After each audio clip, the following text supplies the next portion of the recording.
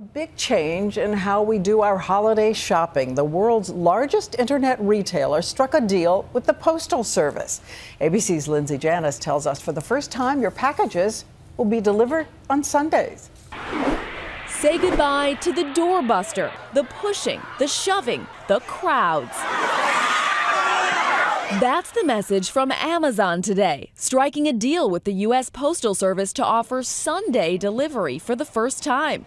It starts this week in New York and Los Angeles and will expand next year. It's all about convincing shoppers that buying online can be just as speedy as going to the store. I think it's really simple. When you see Amazon delivering a package on a Sunday, it shows that it's sweating. It's feeling the pressure from the brick and mortar retailers, and it's fighting back somehow. And the big chains are starting earlier than ever this year.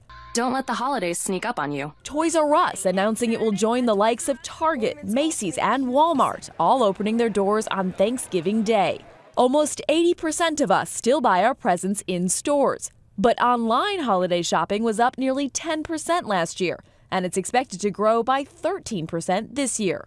Viewers tell us the convenience is hard to beat. I'm going to be doing all of our holiday shopping online. But with the free shipping, the discount codes, they never close. Working full time and with 2 kids, it gets really difficult to get to the store. If I can find what I want online and I can find free shipping, then it's a win-win. Experts say all the competition means one thing. You should never pay full price for anything ever again. Lindsay Janis, ABC News, New York.